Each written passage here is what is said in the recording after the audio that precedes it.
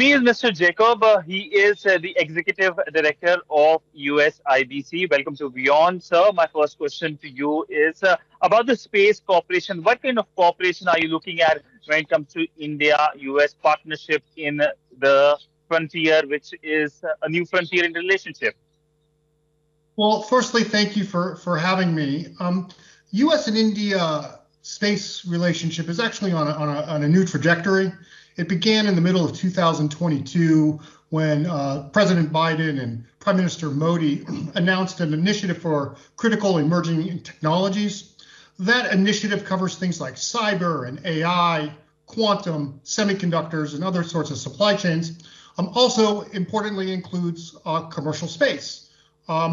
The actual iCET initiative, as it's often is called, was formally launched in January of 2023, and over the last year and a half has been implemented. The space component is through a particular initiative. There's a commercial working group where the governments have been spending some time kind of considering how they can support private sector interactions, whether that be on the research side or supporting industry or technology or markets. And that's what we're here today in Bangalore to talk about. And so interestingly, earlier in the day, the ISRO chairman Somnath and U.S. Ambassador Garcetti, they really helped set the stage of the importance of strategic technology and the real criticality of commercial space specifically within that. Of course, directionally, we know that the two governments are also working together. India has signed the Artemis Accords, which is a grouping of 40 countries, like-minded nations that are looking to explore the lunar surface and Mars and beyond. And they've also agreed to send an Indian astronaut into the ISS.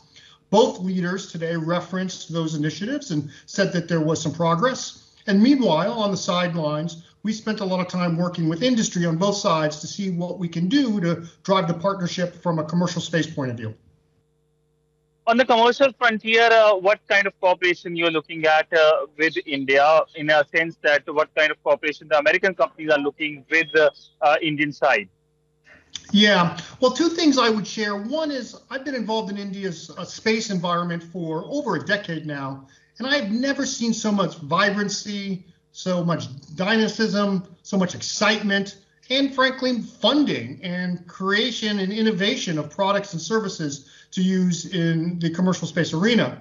I do think it's important to note that the United States and India are in slightly different trajectories, or maybe that's not the right word, but slightly different places when it comes to commercial space in two ways. One, the U.S. as a country has been working on its commercial space enterprise, for almost 40 years now. And realistically, India is in 4 or 5 year phase. There's been a lot of reforms recently, but still very nascent in how they approach commercial space. In that sense, the two countries and our industries look at it slightly different. The second piece is that the U.S. space market simply is just much larger. And so India is trying to figure out how to leverage what's going on here and how to leverage that with its international partners.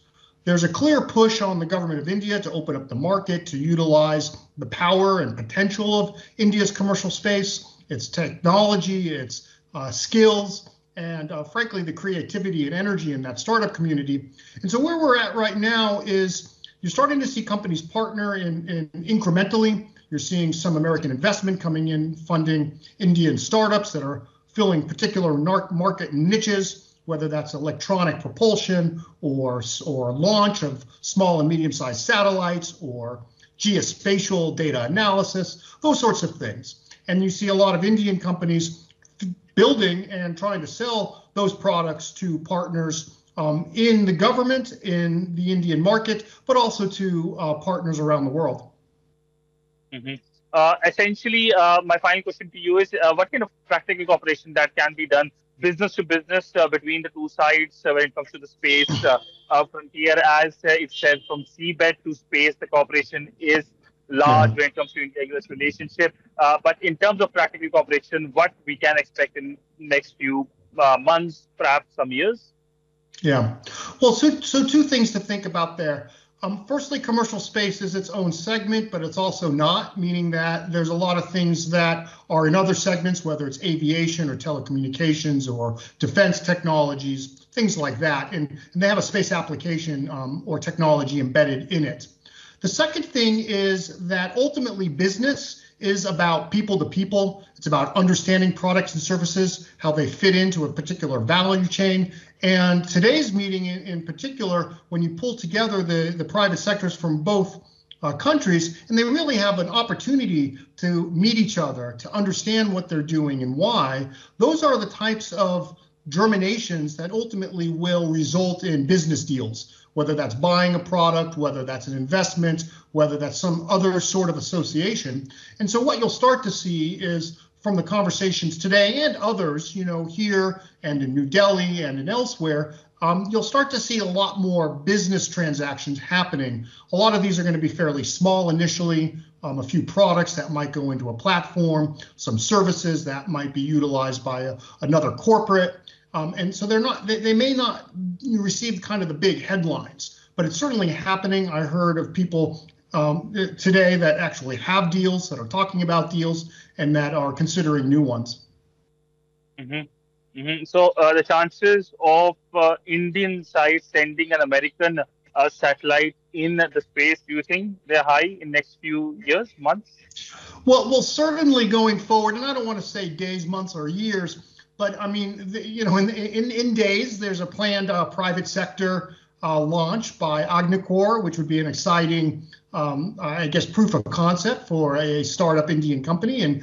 And certainly American launch providers are looking at launching Indian satellites. These things are already happening. And so you're going to see a lot more of them. At the same time, there's a lot of things that are going on behind the scenes, components and supply chains and smaller deals that you just, again, don't make headlines. Well, on that note, thank you so much, sir, for speaking to WION. My pleasure.